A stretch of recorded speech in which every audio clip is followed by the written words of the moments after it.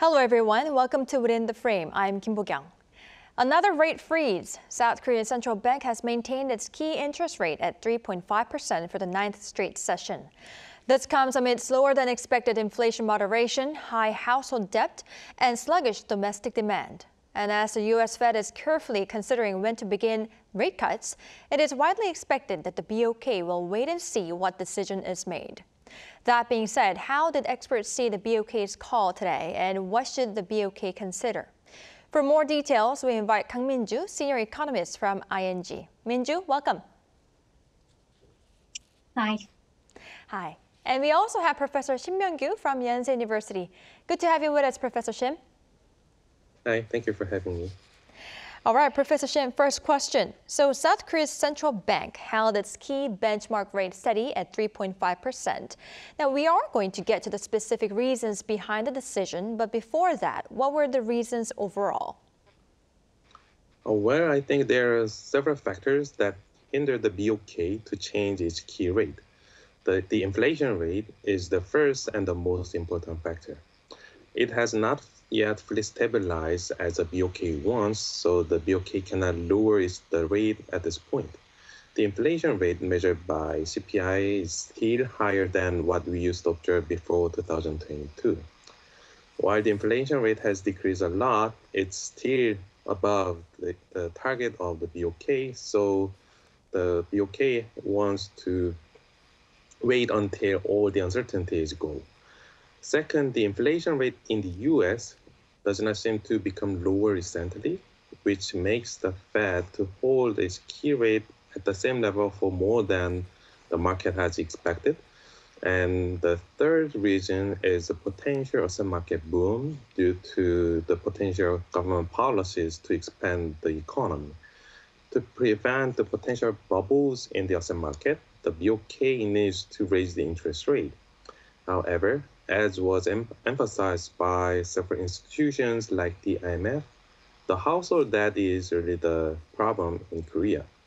Under this situation, it's not that easy for the BOK to raise the interest rate because it may trigger a housing market meltdown, which can eventually lead to another financial crisis. All right, our Professor Shim thankfully recapped the overall reasons behind the decision. And now we're going to delve into factors one by one. Min-joo, first is inflation. So South Korea's consumer prices rose 2.8% on year in January, falling below 3% for the first time in 6 months. However, it did not reach the BOK's target rate, which is 2%, and some worry that there are still some lingering concerns that could accelerate inflation. Now, BOK went on with the rate freeze because of this reason, right?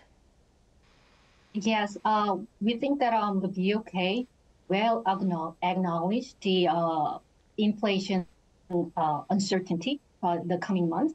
Governor Lee Chang-yong repeated several times at today's press conference that inflation in the last mile to the target of 2% is expected to be quite bumpy. For the near-term outlook, inflation in February will likely to pick up again. The Lunar New Year effect will probably drive up the fresh food prices, and also the weak Korean won and the recently rising global commodity prices. All these factors will be the reason behind for the expected pickup in February. For the more midterm outlook, actually we believe that there have been the accumulated price pressures for price hikes from the public services to utility fees. So this will be another factor for the upside risk. However, at the same time, the sluggish consumption and sluggish domestic demand will likely lift up some pressures from the demand side, inflation pressure. So overall inflation path is still believed to be cooling off, but the path ahead will remain quite bumpy. All right, I see. Now, Professor Shim, in order to curb a potential inflation increase, the government extended the tax cut on fuel by an additional 2 months. Could you tell us more about the details of the policy and how effective is this going to be in taming inflation? Yes, the current tax on gasoline, if we just think about gasoline that we usually consume, it is 651 per liter, which is about 201 lower if the policy is not extended further. So it is certain that it will be helpful for the households since it lowers the transportation cost, which can improve the consumer welfare. But if you think about the inflation, I'm not sure if it will be that effective to stabilize the inflation rate. The core inflation rate, which measures the inflation rate after excluding food and energy products, has decreased to 2.5% in January. This figure is the lowest level since 2022, implying that the price level, excluding the energy products, has stabilized a lot compared to before.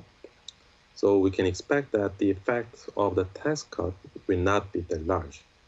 Rather, I think there can be a side effect because it can increase the inflation rate in the future by increasing the government debt because of the lower tax, according to the well-known theory in macroeconomics, which is so-called the fiscal theory of price.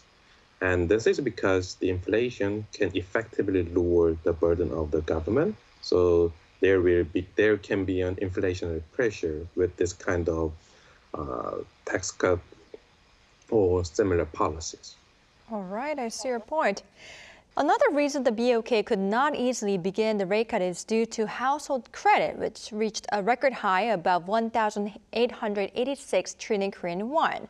Now, the BOK said that we need to focus on slowed growth, but this definitely is one of the factors behind the rate freeze, right, Min-joo? Yes, actually, but very interestingly, at today's BOK meeting, the household debt issue was little discussed. However, the BOK cannot deny that the both high levels of household debt and also the excessively rapid growth of it should be, main concerns for the BOK. That's why I believe that even if the BOK goes into an easing cycle later this year, the speed and magnitude of rate cuts should be quite limited and very gradual. And also the debt deleveraging actually has reversed for the past 2 months, which is partially because of the government policy changes on the housing measures. And we believe that if we, want to tackle down these issues, probably there will be need some policy coordination between the BOK and the government. And what BOK is hoping to see is more orderly cool down of the real estate market and also the private debt growth. All right, I see. Now, aside from inflation and household debt that we discussed up until now, if the country is expected to face, severe slump or recession, it would have been hard for the BOK to keep its restrictive monetary policy. However, with export recovery, it seems the central bank believes it is not in that phase just yet, as shown by consumer sentiment, which rose for a third consecutive month in February. Now, Professor Shim, would it be safe for us to say the economic outlook is not that bad? Well, clearly these are the good signs, but I'm not that sure if there are enough factors that relieve our concerns on the aggregate economy. First, the export recovery does not seem to be that sustainable, unfortunately. According to the government, value of export became lower in February, and there was a trade deficit in at least 2 consecutive months. Even in January, the trade deficit was larger than that in February during the first 20 days of the month, which is not a good indicator for the aggregate economy. Second, woes on the global economy have not yet resolved. The interest rate is still high in most of the advanced economies because there are still the remaining concern for high inflation rate. Also, it is likely that most of the countries expecting elections this year will experience fiscal expansions, leading to boom, so that it can potentially a threat for another inflation rate hike. In addition, geographical tension like the Ukraine-Russian war is still there, which potentially affects worldwide trade and price level. Lastly, while improvement in consumer sentiment is a good news in the sense that they can increase consumption in the future, the effect of consumption in generating a boom is somewhat restricted because the Korean economy heavily relies on export rather than relying on consumption. All right, well, based on what our Professor Shim told us, there are definitely still some of the concerns that we need to consider. Now, Min-joo, we need to take a look at other economic situation abroad. First is Washington. Due to hotter than expected inflation figures, it is widely expected that the Fed would delay its decision to cut the rate. How is the U.S. economy currently? It is true that the U.S. economy has been very resilient, and more particularly consumers have held up pretty strong despite the high borrowing environment continues. And also the very tight labor markets and the very strong asset markets, such as home price and equity market, they're all supporting the high inflation. And also, last night the FOMC meeting minutes released, and it showed that the Fed is in no rush to make any rate cut. But what we're seeing, if we're seeing the momentum wise, we believe that the growth momentum is slowing down. We recently saw that the retail sales number softened a bit, and also we hear more often about cutting jobs in tech companies. So we believe that now we are seeing that some deceleration of growth momentum in the U.S. economy. So we believe that from first quarter of this year, we're going to see some GDP number to rate. And ING sees now the first rate cut by the Fed will come possibly at the May meeting. All right, I see. So this, although the Fed said that it is not in a rush, since the growth momentum is slowing down, the ING is forecasting the rate cut to begin as early as May. All right. Now, Professor Shim, meanwhile, China's central bank has cut its key mortgage reference rate by a record amount, cutting its 5-year loan prime rate to 3.95%. What does this hint at, and what impact would this have on South Korea's economy? Well, I have two thoughts on this policy change that are opposite to each other. First, it seems that the status of the Chinese economy is worse than I expected, given that this adds to the negative signs on the housing market that are already publicly known. Several key players in the housing market in China, Evergrande as an example, have collapsed due to the lack of demand for the housing market. So I feel like if there's no any further action by the government, the housing market may really collapse. So in this sense, I receive some negative signs. But I also get some positive feelings because the government really tried to something that aims to revive the housing market so that it can potentially increase the growth of the Chinese economy. So I'm not certain on the direction how the low interest rate in China will influence the Chinese economy as well as the Korean economy, because they can have both effects. Actually, I think we also need to consider another threat on the Chinese economy and also Korean economy, which is the possible re-election of the former U.S. President Donald Trump. He says that if he's re-elected, the trade war would reoccur because he's believed to increase the tariff rate on the products imported from China to 60%, which is even much higher than the level that he imposed during his first term, which was 25%. So this will heavily affect both Chinese and Korean economy because both of the economies heavily depend on trade. All right, so we'll have to consider the possibility of Trump coming back to the presidential office in the United States. Now, based on our discussion today, Min-joo, what factors would BOK have to consider before, beginning the rate cut? Inflation and inflation expectations. Both numbers should come down to the 2% level. From the recent consumer survey, the inflation expectations anchored at 3% for a second month, and also inflation. We already discussed that it's quite bumpy, but the BOK has to see a clear sign of downward trend. The next thing, I think that the consumption.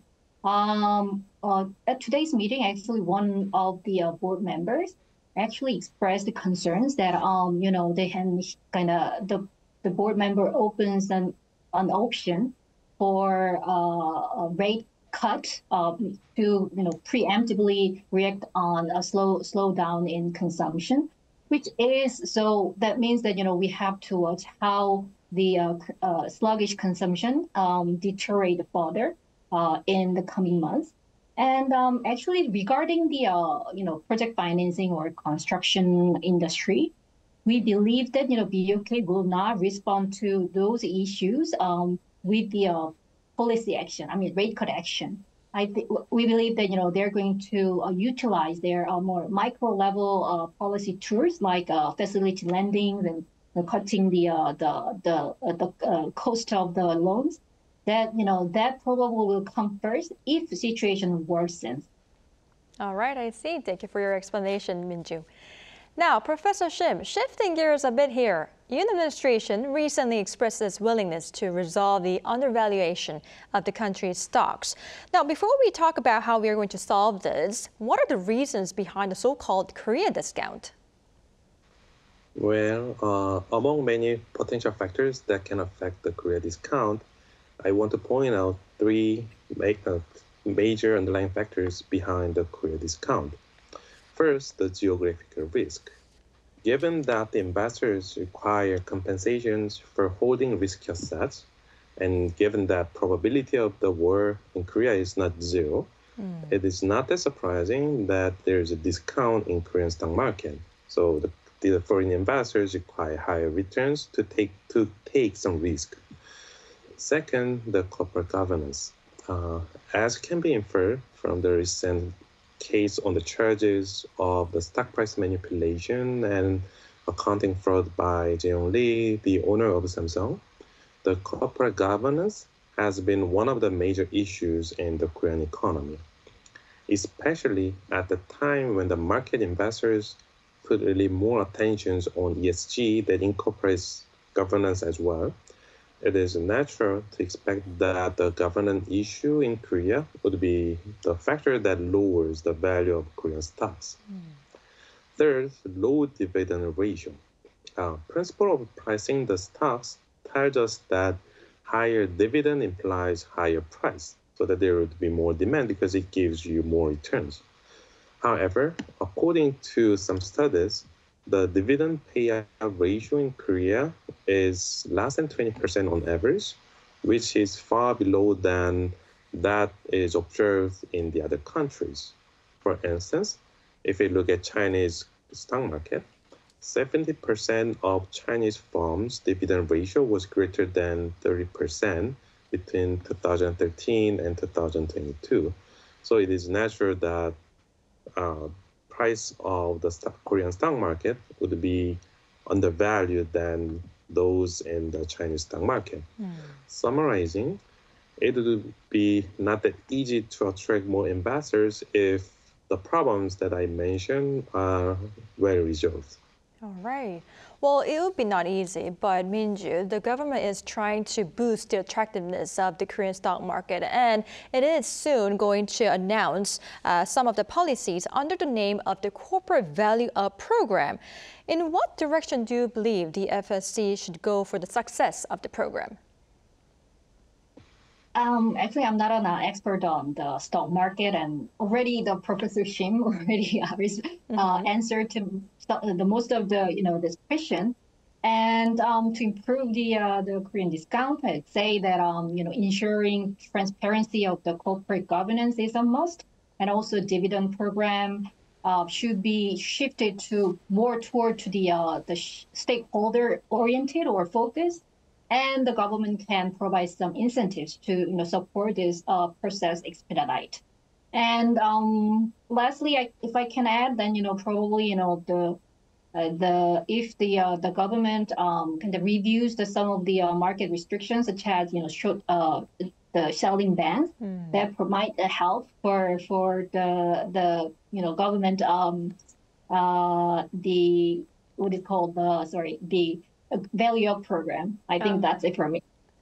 All right, thank you, Min-joo, for your advice and suggestion. Unfortunately, this is all the time we have for today's edition. Thank you, Min-joo and Professor Shim, for your time and insights today. We really appreciate it. Thank you for having me. All right, that's all for Within the Frame tonight. Thank you for watching and goodbye.